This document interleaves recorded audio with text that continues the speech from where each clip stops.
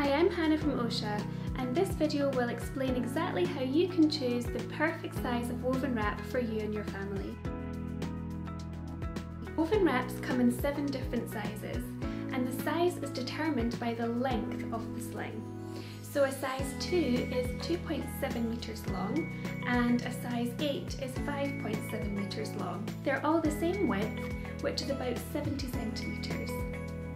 And it's the length of the sling that determines their size.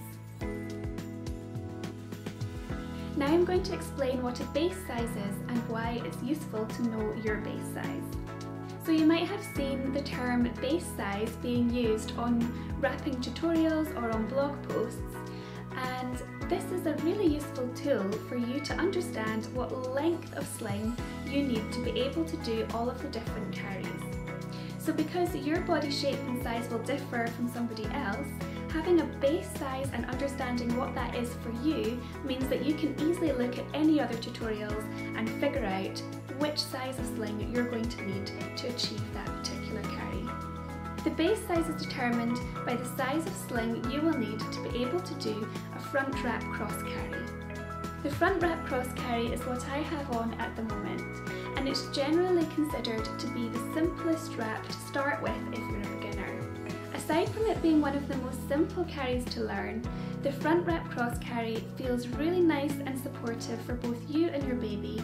It goes over both of your shoulders and it has lovely weight distribution across your back and under baby's bottom as well. Sizing goes as follows, and we will add some conversions for EU and US dress sizes as well. UK size 8 and below, you want to go for a size 5. UK size 10 to 12, you want to go for a size 6. And UK size 14 to 16, you want to go for a size 7. And UK size 18 and above, you should go for a size 8. There are a few caveats when figuring out your base size. If you're small, below 5 foot, then you should go for one size down. And if you're tall, above 5 foot 10, then you should go for one size up. Also, if you're carrying your little one and they're over 1 year, we would say to go one size up as well. Once you know your base size, you can look at tutorials that explain either plus or minus, and that way you're going to be able to determine exactly which size for all of the different carries that are out there. But as a reminder, we do recommend starting with a front wrap cross carry in your base size if you're a beginner. If you're going to be sharing your wrap with a partner or someone who is a different dress size to you, then we would recommend going with the person who's going to be the primary caregiver and user of the sling. My base size is a size 5, but today I'm wearing a size 6 wrap. So I've got slightly longer tails at the back here. If I was wearing my size 5, I would just have a couple of inches left over after doing a double knot at the back there with my front wrap cross carry.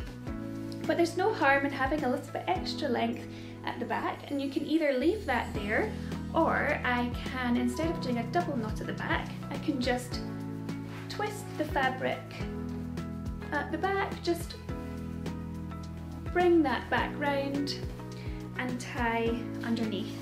And actually that can be a really nice option if you don't want to have a knot at the back. You can have a double knot under baby's bottom. As I showed you earlier, you can make modifications to how to tie the sling. So if you do want to both be able to wear a front wrap cross carry, then I would go with the bigger person, and that way you can make the modification at the knotting stage and you can still both wear a front wrap cross carry. It's great that you don't actually need to try your base size to know what it is. You can just follow our helpful chart and our advice that we shared earlier in this video.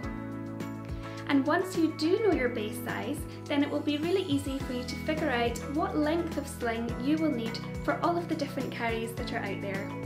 All you need to do when you're looking at tutorials is check out whether they say base size plus or minus.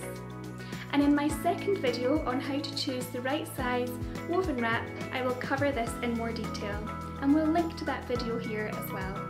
If you found this video helpful, it would be great if you could hit the like button and subscribe to our YouTube channel for lots more educational content.